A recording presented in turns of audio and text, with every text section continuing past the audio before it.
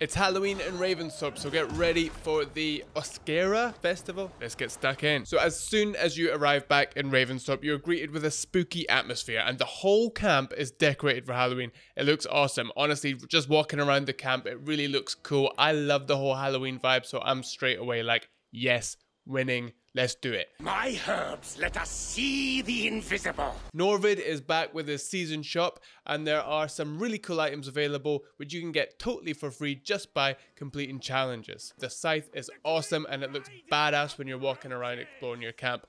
Honestly, the scythe, it might not even be that good a weapon, but it looks so cool that I just want to use it anyway. So whatever, it looks cool, it's Halloween, I feel like a badass using it. I'm gonna walk around cutting people up like the Grim Reaper. Just like the previous festivals, there's an opportunity to buy a bunch of opals from Norvid, which you can spend with that annoying little dude in the town centre.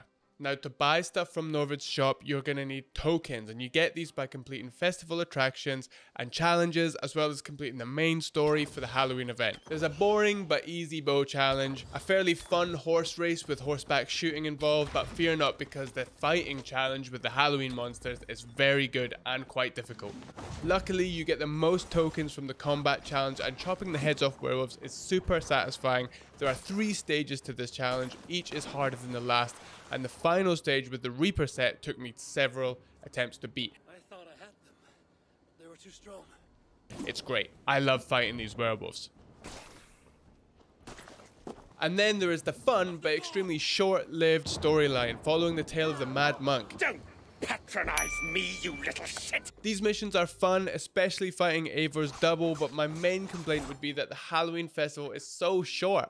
I'd finished everything in around 2 hours, and I play extremely slowly. Like, I explore everything, I play the challenge. Yeah, I'm slow. But hey, it is free, so you can't really complain. And I also love the look of the new weapons and the tattoos. There's loads of cosmetics to get from Norvid's shop that you can go and put on and walk around like a badass.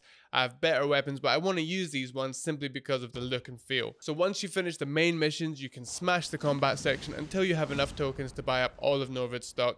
And don't forget to subscribe to this YouTube channel because it really helps the channel grow. And I guess now it's time to look forward to Christmas.